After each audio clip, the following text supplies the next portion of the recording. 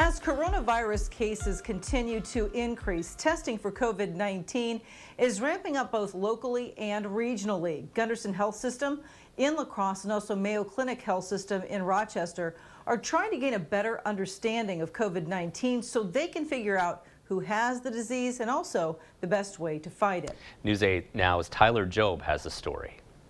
It will be a while before COVID-19 begins tapering off. So hospitals, both locally and regionally, are speeding up their testing to keep pace with the deadly disease.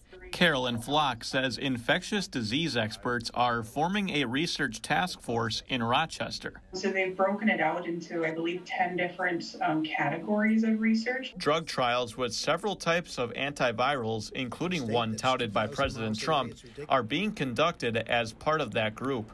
Probably the most commonly or best known one is I think it's remdesivir. Dr. Michael Joyner says more research needs to be done before conducting larger trials. The final thing is to actually enroll people in trials where one group of patients receives a placebo or a control therapy, while the other actually receives the drug, plasma, or other intervention. Flock says clinical trials usually take up to 6 months. And whereas they have already activated 6 clinical trials through this research task force, in a matter of a couple of weeks. Every time a trial opportunity is coming through, they're trying to assess each region of the Mayo enterprise, La-Crosse included, and how we can bring that trial here. Researchers at Gunderson Health System have already been doing genome sequencing. The genome itself is basically the long message, the instruction manual on how to make one of these viruses. So we've been able to analyze all of that from about 21 of our patients so far in the lab. Dr. Porrick Kenny says Gunderson is planning to conduct antibody testing in the coming weeks and months. They should be able to tell us who has already had the virus. But in order for our lives to get back to normal,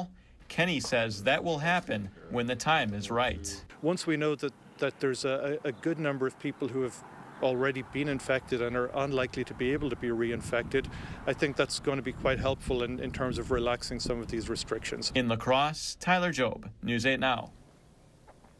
Dr. Kenny also says that Gunderson Health System is aiming to conduct genome sequencing of COVID-19 patients in 21 counties in the weeks and months to come. Those are the counties that they're considering are in western Wisconsin, southeastern Minnesota, and also in northeastern Iowa. Mayo Clinic in Rochester is already analyzing plasma of some patients who have recovered from the coronavirus.